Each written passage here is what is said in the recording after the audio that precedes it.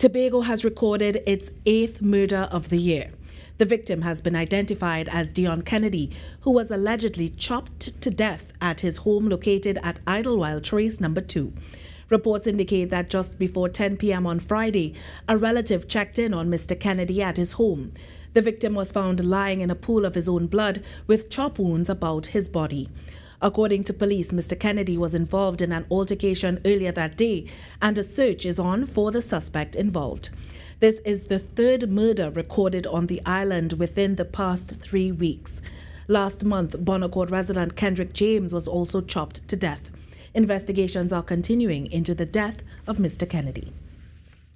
A Point Fortin man was gunned down on Friday night. He has been identified as 32-year-old Ikem, who is from the Point Fortin area. TTT News understands that the victim was shot 6 times in the face while he was working on his car at Warden Road, Point Fortin. He died at the scene. And a father of 4 was shot and killed on Friday in South Trinidad.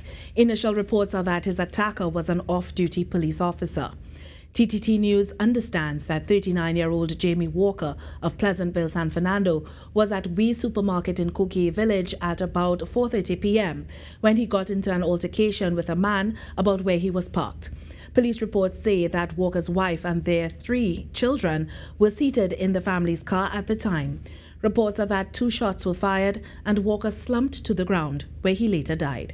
There is no confirmation whether the off-duty police officer allegedly involved in the incident has been arrested in connection with the incident.